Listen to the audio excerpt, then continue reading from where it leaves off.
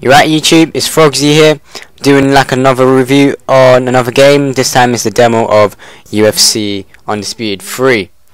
Basically, I'm going to tell you about the game and how it's improved, and general stuff about UFC and everything else. So let me get started.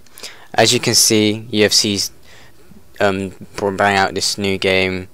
Well, hopefully it's going to be a good game. It's been 2 years in the waiting for a new UFC game to come out.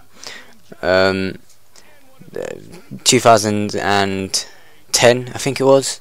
I didn't quite like it that much, especially the submission system and when you played online, because everyone would do, is that they will just submit you all the time, and the submission system was so rubbish. As you can see, I'm playing as John Jones, and I'm facing Anderson Silva, best fighter in the world, in my opinion, maybe everyone else's opinion. So let me just talk about the game. Well, as you can see now, like, they've recently just brought out entrances for all the fighters. In UFC 2010 they didn't have that, so that's another new nice looking touch on it.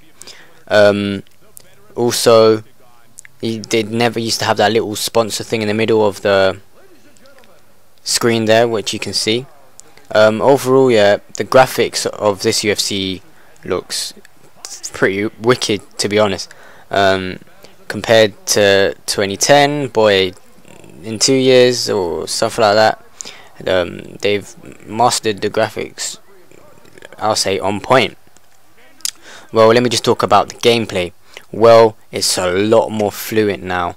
You can either choose a advanced control type, or for the amateurs of not playing UFC much, that you can choose a control type for them. Preferably, if you're not used to playing UFC, just use the amateur type, because with the complex type, to do transitions you have to move the control pad in the right stick in diagonal directions, and so on and so forth. It's the normal thing. The normal amateur controls is quite alright, but all you have to do is just press up and down to change your transitions and stuff. As you see in the video, I think it's coming up now or something, where I'm going to do a submission. As you can see in the submission, you have like a little octagon shape, and in this little octagon shape you have to chase your opponent, or you have to run away from the opponent. So if you're doing the submission, you run away, and if you're escaping, you chase. As you can see, I knocked him out. I knocked out Anderson Silva. In real life that might happen, you never know. Gameplay is quite fluent. Like I said, punches, it's roughly the same stuff, but easier for different type of players. They've also brought the camera down a bit to a fighting level instead of a more high up level, because people found that a bit weird and not realistic, and it was just a bit jarring, to be honest. Well, I hope you like the review that I've done on UFC Undisputed 3.